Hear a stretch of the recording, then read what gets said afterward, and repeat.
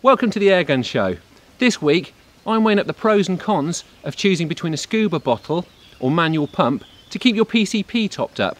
But first I'm out with the old hedge creeper Rob Collins for some farmyard pest control.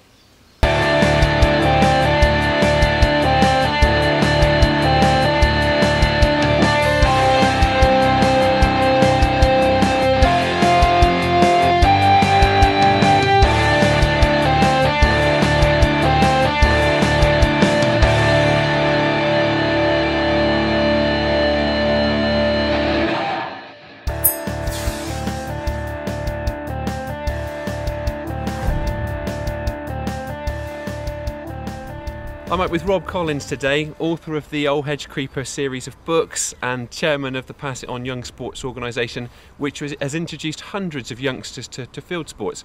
Rob's also a professional pest controller, and we're out on one of his farmyard permissions today. Conditions are looking quite good at the moment, a bit blustery, but we've seen a few birds about. What do you reckon to our chances, Rob? Well, on the drive here this morning there was plenty of birds about in the air, on the ground.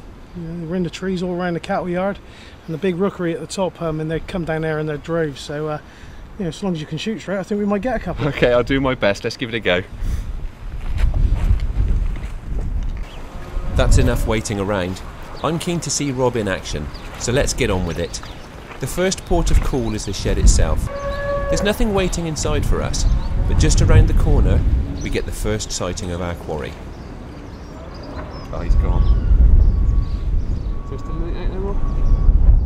At first it looks like the rooks have scarpered, but Rob's got keen eyesight and he knows better.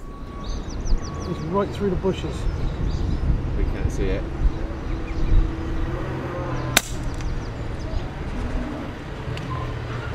Clip the bush on his head. There was a hole of about that big to shoot through.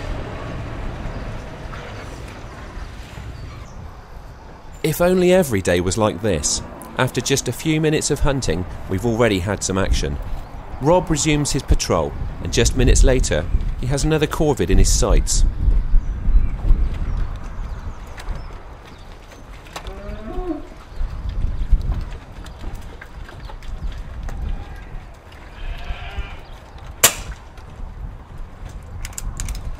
Sadly, this one's not to be. There's no time to dwell on that miss. This farm is overrun with flying pests, so we decide to double our shooting efforts. It's time for me to stop being a spectator and get involved too. Well, this looks like a promising spot, Rob. We've seen birds swooping in onto the maize silage. There's a decent looking city tree here. What do you reckon? Well, this has always been very productive in the past when I've shot with the young shots from here, so a good spot is if you tuck yourself in around the back of there, you got a good clear view of the tree and they don't see you. I'll hide in the back here and be your spotter in the slats. Good stuff, let's give it a go. In fact, there's birds moving now. Yeah, let's get in position.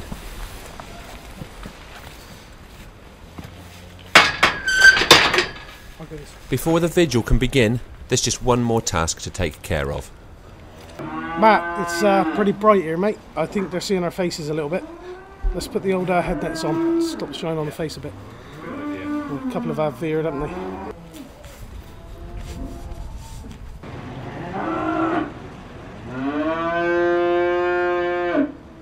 Suitably covered, I start to survey the scene, and even with a limited field of view, there's plenty to aim at. First up, I get a corvid in my sights.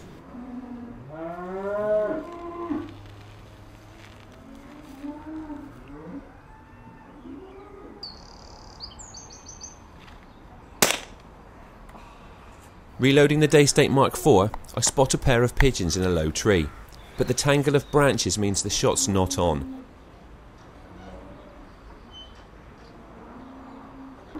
Rob's out of luck too, as his bird takes flight at precisely the wrong time. But there's still no shortage of quarry. We're sensing this could be a rather fruitful day.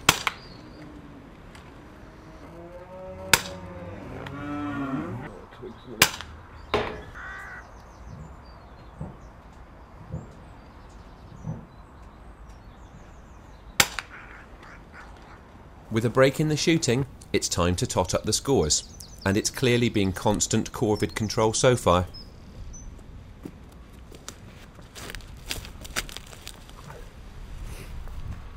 Well, we've had 3 or 4 corvids, a couple have dropped into the stream, but that worked quite well. We spotted a city tree that the birds were using, obviously, to scout the farm from. So we set up in a shady barn, put out a magpie decoy just to distract the birds away from us, really, so they were looking at the decoy rather than back towards where we were hiding. With a small flurry of activity, like I say, we bagged a few, but they're definitely getting suspicious of us now. They're getting quite canny to us. So Rob said we'll have a bit of an explore around the farm and maybe find somewhere else to set up.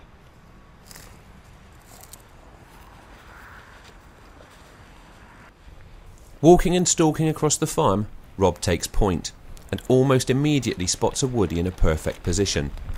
A magpie decoy set out on the hay bales convinced the incomer that the coast was clear.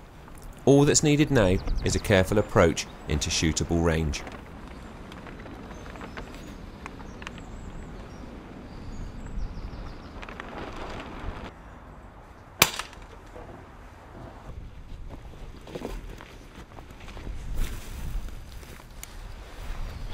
Proper job. The old edge creeper does it again. In a good wind, 35 yards, heart and lung shot right on the button with the Air Arms S410. And Rob's not done yet.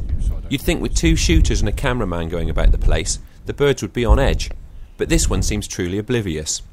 Pest control is a serious job, and you can't turn down the easy ones, so Rob duly obliges.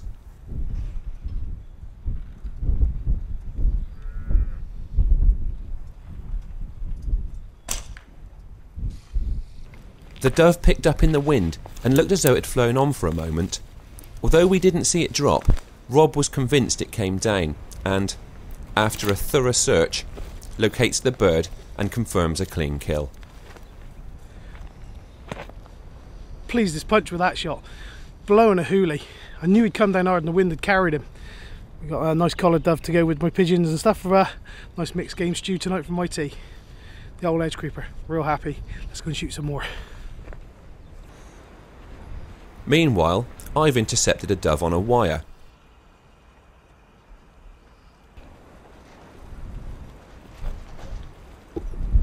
It's a classic airgunning setup, and the pellet hits the spot.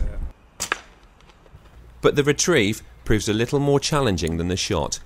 Luckily, Rob's on hand to offer some encouragement as I pick my way through the cattle.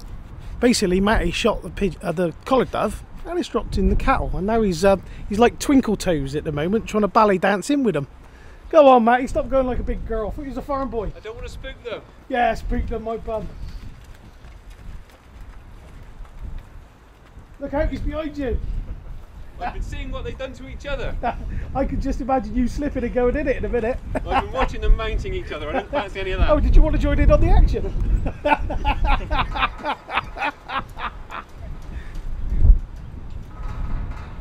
Basically, we're here shooting the collared doves. There's absolutely thousands of them. In the other half of this barn is a grain barn, and they're absolutely destroying us. Just not what they're eating, but it's also what they're pooing over, as well as everything else. So there's a lot to do here. So we've got quite a lot of vermin to do on this farm. So we're having a bit of fun, as you can tell.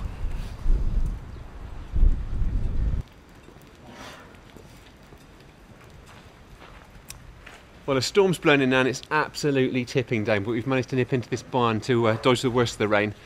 Great thing about farmyard pest control is farms are brilliant foul weather bolt holes. There's always somewhere you can nip in, shelter from the worst of it, but carry on with your shooting.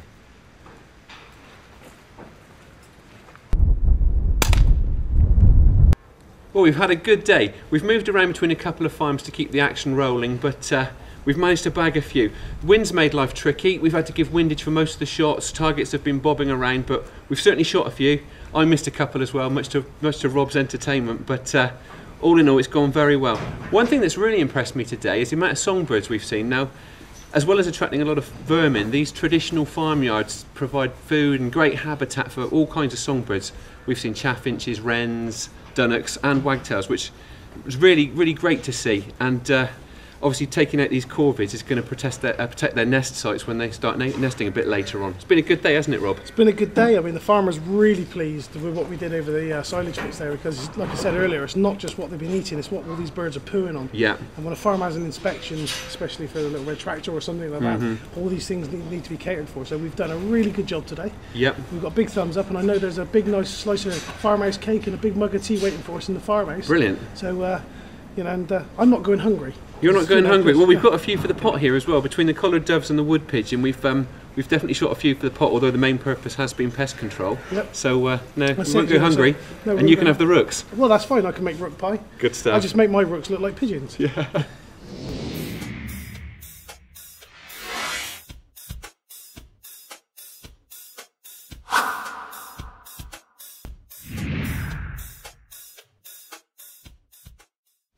Well, it always makes a pleasant change to hunting company, even if the banter does sometimes spook the quarry. Now, it's over to the Airgun Show news. This is the Airgun Show news. The idleback shooting chair, which combines a comfy seat with a rock-steady shooting rest, is now available at its lowest price ever. Buy direct from the Idleback factory, and you can own the world-famous rifle chair for as little as £270, or get the fully tricked-out Premier combo for £356, plus £10 carriage. Apart from improving accuracy for hunting and plinking, the chair makes shooting accessible to people who may otherwise struggle to use an airgun unsupported, and comes with a lifetime parts warranty. There are prizes aplenty to be won at the CLA Game Fair this weekend. Edgar Brothers has announced a prize draw worth more than £11,000 at its stand, including a Hatsan Galatian air rifle and Leica binoculars. To enter, just fill in a form at the Edgar Brothers stand, or download it from shootingsports.edgarbrothers.com. Air Arms has got in on the action too. On its stand, it's raffling away an S400 rifle. Get yourself to Blenheim Palace this weekend for all that and plenty more. There are around 2 million shooters in the UK, including 1.6 million airgunners. That's the outcome of the latest report on the value of shooting, which concluded that the shooting sports contribute £2 billion a year to the economy. Shooting also has huge environmental benefits, helping in the management of 2 million hectares and providing the equivalent of 16,000 full-time jobs in conservation work. Read the full report at shootingfacts.co.uk. There's a new camo pattern from British clothing firm Jack Pike. The Wildlands pattern combines high-resolution images of reeds, leaves and grasses to form a realistic brown pattern. Ideal for airgunning on the stubbles or in dry grass and reeds. If it wasn't camouflage, we'd say it stands out from the market. And finally, details have emerged of a new airgun from Walther that's set to take the market by storm. The Rotex R8 is heading into gun shops now. This new PCP runs an 8-shot magazine and gives up to 180 shots per charge. Its threaded 1/2-inch UNF comes with a quick fill adapter. And the best bit is that it costs just £420. We'll have a full review in Airgun Shooter magazine. That was the Airgun Show news.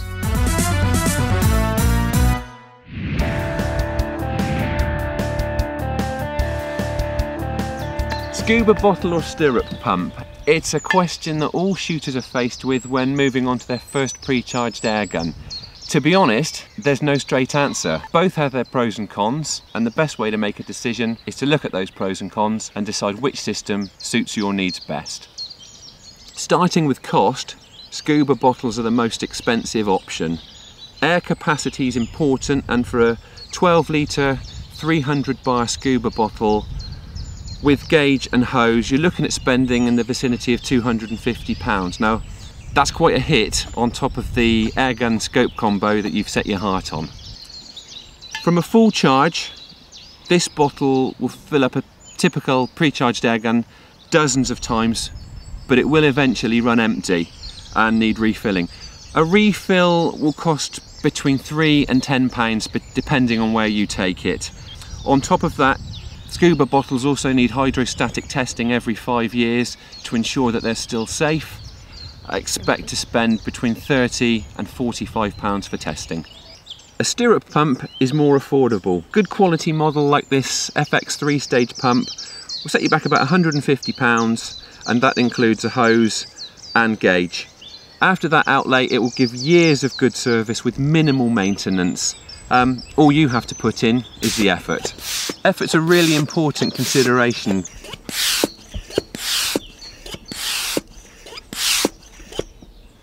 Filling from a stirrup pump can be quite a workout, but there are ways to make life easier for yourself. Firstly, try to keep your back straight and use the weight of your body to bear down on the pump. Also, use the full length of the pump for maximum efficiency.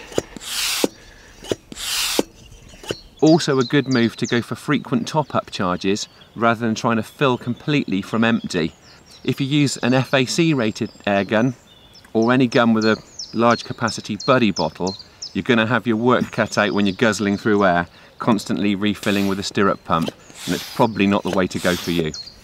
Filling with a scuba bottle is much easier. It's simply a question of connecting the hose, gentle twist of the knob, filling up slowly with air. Once you reach the required pressure, tighten back up again, release the bleed valve, bleed off the air, disconnect, you've filled up, you're ready to go. You're not going to work up much of a sweat going through that process. Scuba bottles do require a lot more effort when it comes to transportation. A large capacity steel bottle is very heavy and they're devils to lug around. You also need to ensure that they're securely fastened if you intend to transport them in the boot of your car. Stirrup pumps like this FX are relatively light and compact, very easy to carry around and very convenient for popping in the boot of the car. Stirrup pumps are also a lot more convenient because they're always ready for action, as long as you are. Scuba bottles have an annoying habit of running out of air when you really don't want them to. You're then at the mercy of the opening times of a scuba centre or a dive shop with a compressor so you can get a refill. It can also be a heck of a trek if you don't live close to anywhere that does bottle filling. You'll often hear airgun shooters talking about the importance of clean, dry air.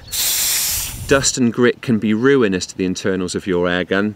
If you're using a stirrup pump out of doors for a fill-up, it's a wise move to put a jacket down first onto the ground so you know it's on a clean surface and not drawing dust and grit inside.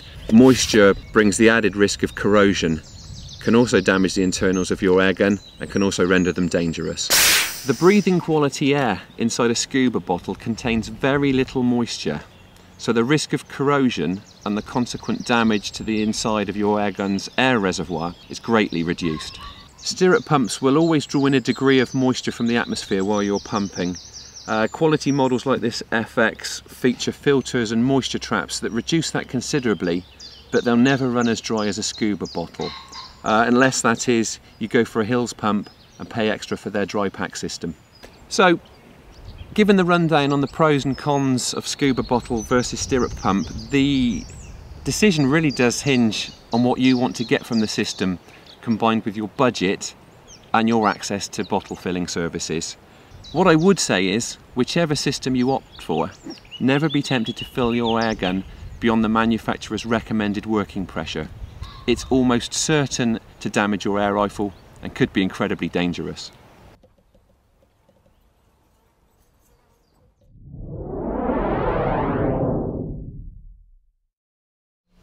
Well, that's it for this episode, but we'll be back in 2 weeks. Thanks for watching. Don't forget to like us on Facebook and follow us on Twitter.